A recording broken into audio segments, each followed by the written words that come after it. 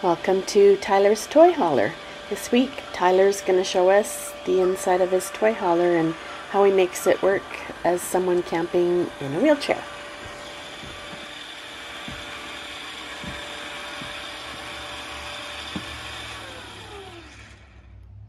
Good morning, all. Good morning.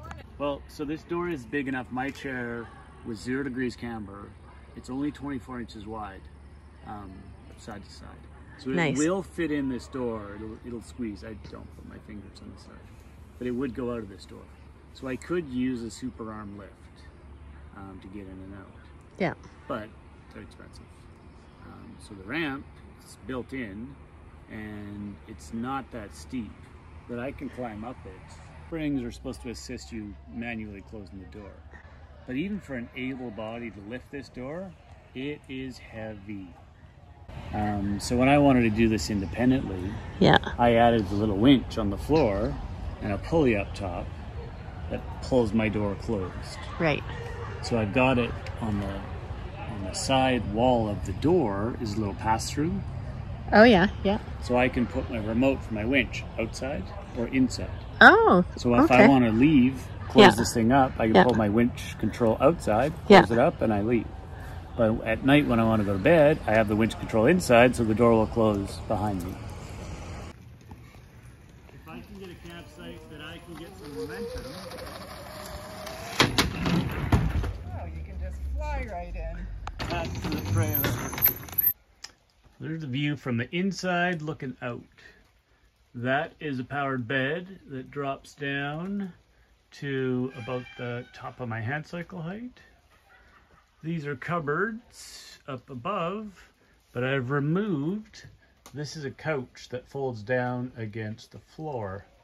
But it's raining, so I haven't unloaded my generator, my hand cycle, my barbecue, all that kind of good stuff. So the couch will sit down and there'll be a little table that's on the back of the couch there. It clicks in these little holes in the floor. So this side's removed because I need it never to be put up so I can get past the couch. And it just blocks the window when it's up, so it's removed. But also can access these upper cupboards because I can roll it underneath. These guys here, with the couch up, I can get them, but the couch down, they're not getting touched. Now if we pan away from the back door, you come up to the kitchen area where there's a little stovetop, a little countertop, microwave above, some shelf that has a little storage that no idea what's in there, never been out there. Down here is the little kitchen sink, some storage, upper cabinets. There's the refrigerator and a little shelf there, and underneath the stove is a couple other little storage units. So here is the bathroom. There's the bathroom sink, a little more storage, a little upper vanity. There's the control panel and the brains for the solar panel. It's on the roof. A little bit of, long coat storage. A little more cupboards down here for towels and face cloths, dirty laundry hamper. This is the toilet. That's Crokin on board. He gets beat up pretty good traveling. So there's the toilet. I cannot fit my chair in this little narrow door, so I sit on this little wheeled mechanic stool. And I'll bring it out in the hallway right in front of me here, transfer on it, and then roll backwards to the toilet. And then transfer backwards off of it to the toilet. Here's the shower. So I'll sit on the toilet. I can transfer down to the floor of the shower if I need. Transfer back up to the toilet and then back into my chair.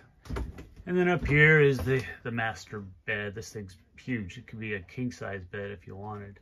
Some upper storage cabinets that I cannot reach until I'm in the bed, so they never get used. Hence the little duffel bag that goes in and out every day. We got it hooked up here for you to... Okay, we'll let Cara get out first. Okay. At the end of the camping trip, this is how Tyler puts his his toy hauler back together again, or gets it ready for travel. It's really helpful if you have lots of friends, otherwise it would be a very slow process.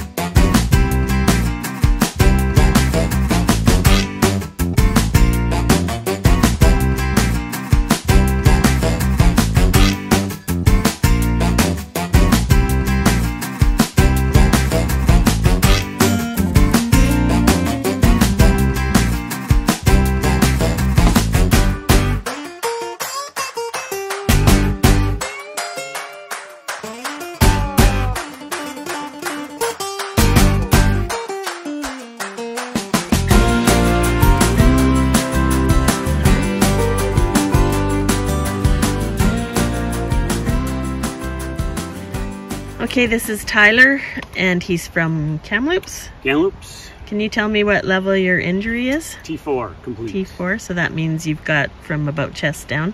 Yeah, you don't nipples have? sort of deal. Okay, right on. No core. I got the parabelly. Prove it.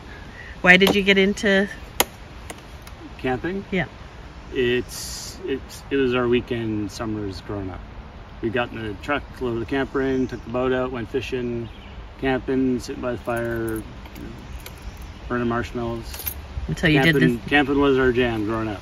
And then when you grew up and had your own family, that was a thing too? Well, when I got hurt, I was 19. So it was, back to school, find out what kind of work you were going to do. Yeah. Find out where you're going to live, get all set up, and you're working and responsible, and sort of grab that piece of your life back. Yeah. And then camping was another thing I just loved. And I first got an old 75 Winnebago motorhome. Oh, really? And then this lift became available because some bus at some place was getting retired and anybody wanted a free lift, and my dad heard about it. So he drove the truck down and picked up this monster lift. It was for a bus, but the motorhome was quite high as well. So he cut a hole in the side of the motorhome, put a big door in it, and mounted the lift in there, and we used that. I used it for drag racing originally. Oh, really? The most.